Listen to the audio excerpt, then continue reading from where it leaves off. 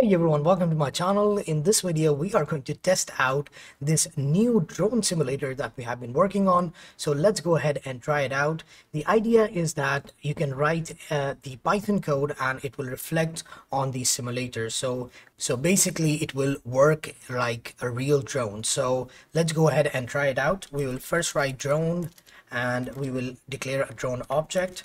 So that's our drone object. The next thing we'll do is we will connect to it. So we can simply write drone.connect. And this is very similar to the Telodrone.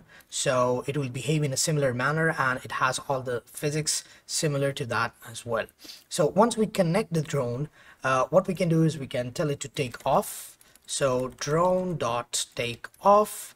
And then we can, for example, tell it to move forward a little bit, let's say 50 centimeters, and then we will say drone.land.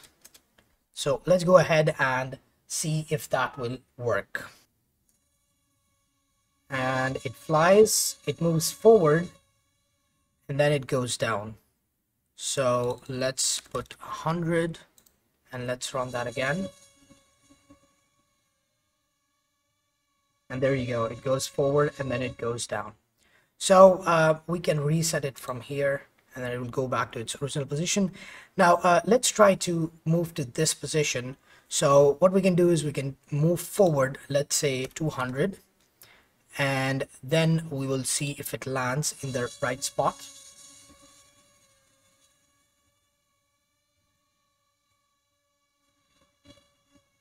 So here in the map, we can see as well where our drone is moving, and a little bit forward, I would say 220 would be the right value. And once we move to that location, we can rotate it. So we can write drone.rotate and we will say -90. We want it to be anti-clockwise. And then we can move forward again, let's say 100, something like that. So we will reset it and we will run it.